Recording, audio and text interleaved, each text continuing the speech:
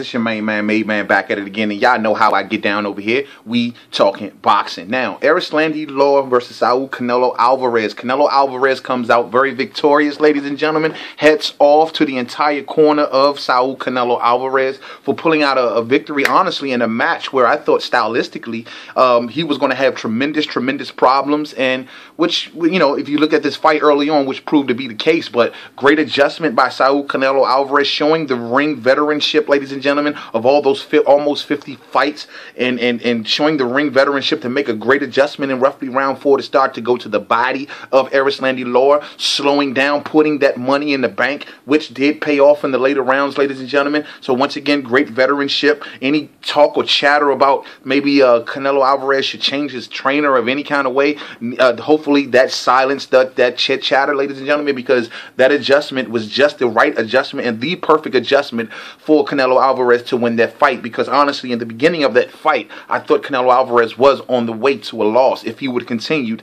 at the current pace that he was going, ladies and gentlemen. But I do not think this fight is nearly as controversial as many people are saying it is. Some people are saying Lara won, some people are saying Canelo won. I think that a case can definitely be made for either fighter, because if you do have either person winning this fight, it has to be by a 1 or 2 round margin. Me, honestly, I had Canelo winning this fight 7 rounds to 5, ladies and gentlemen. If there is any controversy about this fight, it's the 111, 1-17 scorecard, ladies and gentlemen, that I honestly do not know what the fuck is going on. I don't know. I don't want to give a, you know, too many excuses about why that judge did that, but I will say that to beat Canelo Alvarez in front of a pro-Mexican crowd in Las Vegas, ladies and gentlemen, I guess it has to be a little more of a bigger margin than that. I'll just put it at that. But the 117 to 111, very disgraceful. I do not know what that judge is watching. Where are they finding these fucking judges, ladies and gentlemen? But, you know, whatever. But the fact is, that to me is the most controversial part of the fight. But no doubt about it, in my mind, Canelo Alvarez pulled out the victory, ladies and gentlemen. I mean, I thought Erislandy Lara came out of the gates boxing beautifully, showing the usual Lara that we usually see in most fights. Most people say that he was running a lot of portion of the fight, and a lot of people were saying he was running from Canelo Alvarez. That is straight up bullshit, because evidently you've never watched an Erislandy Lara fight, and you see that he fights everyone like that he fought Canelo Alvarez, but not nearly probably be as conservative as he did with Canelo. But he fights everyone in that style. It's a Cuban style boxing style, ladies and gentlemen, in which they keep their legs under them. They keep moving constantly, keeping their opponent off balance, keeping them walking into traps, ladies and gentlemen. This is a Cuban style boxing. So for anyone out there who says that Erislandy Lara ran from Canelo Alvarez has never seen an Erislandy Lara fight, and that's being real with you. But however, I did think that him using the style which he always used, he was a little too conservative, and it proved to be detrimental to him winning on the scorecards, because it was very believable that you could win the first few rounds fighting in that style, ladies and gentlemen. But after the punch output started to decrease, and the movement constantly moving, and not willing to engage with Canelo, the judges had to start to see things a bit differently. Like, okay, now he's just staying away from Canelo a little too much, you know.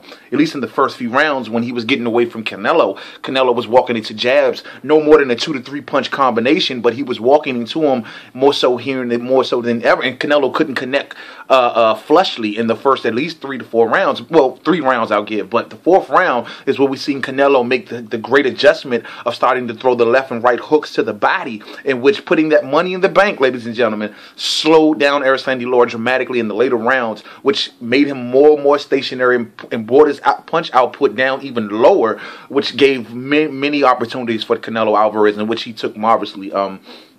The more definitive punching definitely went to Canelo Alvarez, even though he was not nearly as accurate possibly as Lara was. But the fact is, the definitive punches went to Canelo Alvarez. We seen the damage on Lara's eye, which he was cut by a left uppercut, ladies and gentlemen. An uppercut from Canelo, not a headbutt, not only dirty fighting, but a solid uppercut cut Lara. So that could have influenced the judges a lot more as well. But to say that Lara won this fight, ladies and gentlemen, I thought he boxed marvelously in the first half of the fight.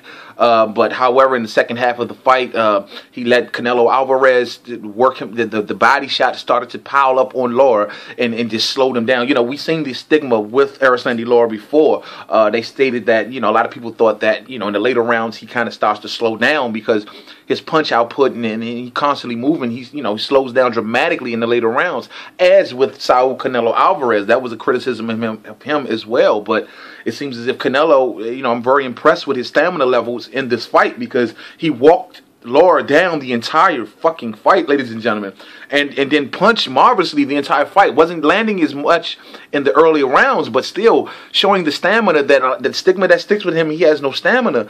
I mean, come on, he didn't nearly look as drained in this fight, and he constantly moved around chasing Lara around that ring the entire 12 rounds, ladies and gentlemen. So hats off to Canelo on the stamina issues. This fight, like I said, happened at 155, so Canelo didn't possibly have to drain himself to make that 154 weight, ladies and gentlemen. So rehydrated up to 177, amazing. Lara rehydrated up to 167, so Canelo's a big boy, ladies and gentlemen. I'm almost saying 9.5 out of 10. We will see him at 160 in the next fight. So who are we talking here? They're talking Miguel Cotto for Saul Canelo Alvarez. It makes sense, ladies and gentlemen. We know that Miguel Cotto is coming off a victory against Sergio Martinez, in which, even though, you know, see that match as it may, it's still a victory over Sergio Martinez, and Cotto is champion at 160. But the thing is, the question that this will be the first fight that we see Oscar De La Hoya and Bob Arum possibly working together on. This will be the first example fight, and it will be done on a major scale, ladies and gentlemen. So both stables now have champions, and they will both they have very popular fighters. We know Miguel Cotto attracts the third biggest pay-per-view revenue, ladies and gentlemen. So you put that with Canelo Alvarez, and you're looking at a humongous fight. It makes sense. Saul Canelo for Erislandy Lara, ladies and gentlemen, you know, he's still champion. He didn't lose his belt against Canelo last night. So, you know, this fight took place at 155, so the 154 title was not on the line, just for more so bragging and moral rights of who was king at 154. But Erislandy Lara still has, you know, prior to this match, he was scheduled to fight Ishe Smith. That's always a possibility. You got Peter Quillen at 154. I think the Floyd fight is gone, you know, after this, ladies and gentlemen. So, Erislandy Lara, though, still has a bright future. He's still young.